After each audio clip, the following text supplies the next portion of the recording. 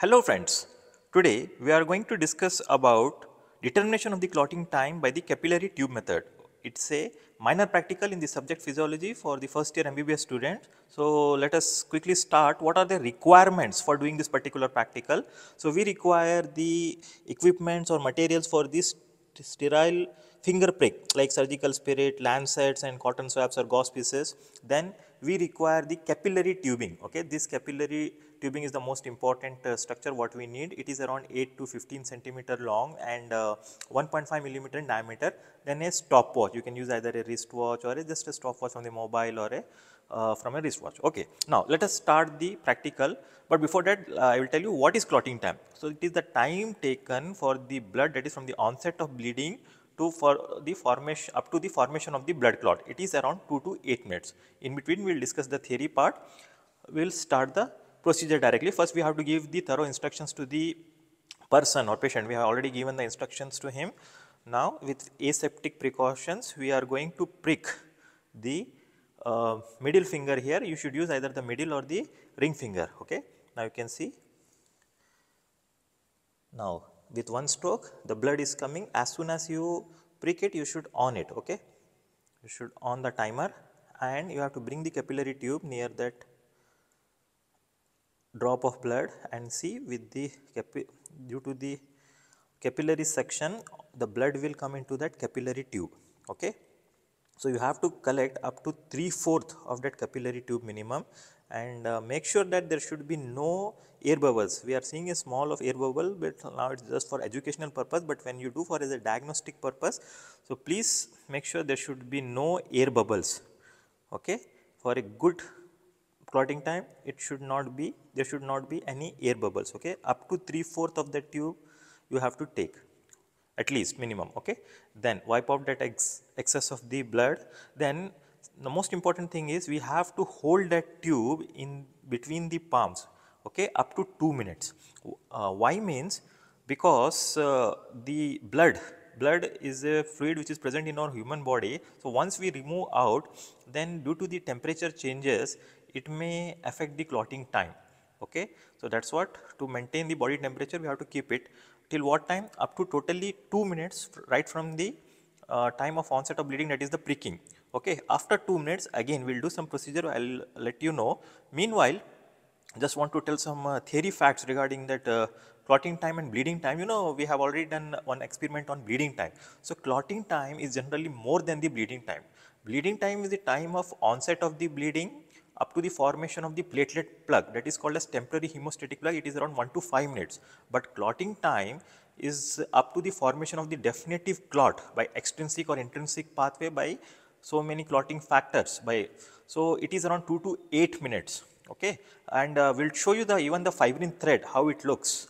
Okay. Now it's just 5 seconds for 2 minutes. So as soon as we reach the 2 minutes, now we'll wait for another 30 seconds and we will break this capillary tube. Okay. We will break this capillary tubing every 30 seconds. Okay.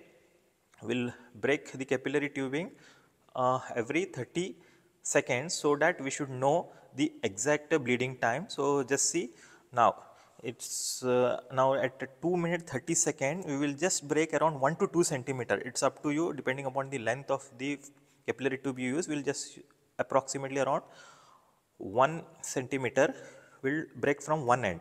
Okay. Now you can see we have break. Now still the blood is in the liquid part. We'll keep that here somewhere on a piece of a paper. Okay. Then another, we have to wait for another 30 seconds, that is 2 minutes 30 seconds, we have broke that first piece. Then exactly at around 3 minutes, okay, 3 minutes we will cut one more piece, 1 centimeter piece. See, we have cut that. Again, it's still, there is no fibrin thread, the blood is in the fluid portion. We'll keep it there on a piece of a paper. Okay, that is at the 3 minutes. That was first at 2 minutes 30 seconds. Okay. Now further at 3 minutes 30 seconds, that is the next 30 seconds, again further 1 centimeter piece we will try to break it. So now it's 3 minutes 30 seconds.